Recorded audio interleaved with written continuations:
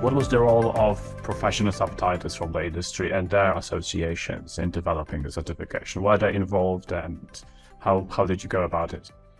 Absolutely.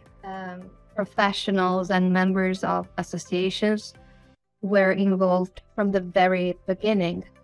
They were invited to our meetings, involved in the decisions about the structure of the certification, and they provided valuable feedback and ideas on how to, structure it. And they finally agreed on the final version that we are developing right now. But most importantly, they're working on it. They're providing the content in the various languages. So they are a fundamental part of the AVT Pro. Absolutely.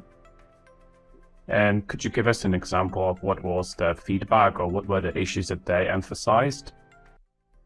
I think that the most important phase of this discussion was trying to mediate the needs of the industry and the needs of professionals. I think we speak different languages, so it's really important to try and make sure that we understand what we want and find a common ground. So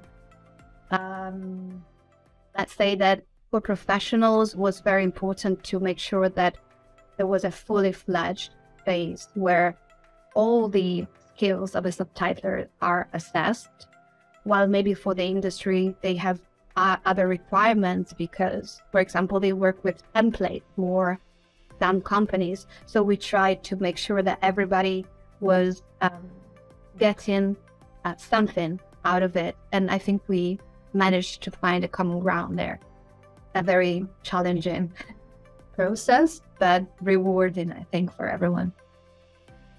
Sure. So obviously it's a compromise to take into account the needs of all these different stakeholders.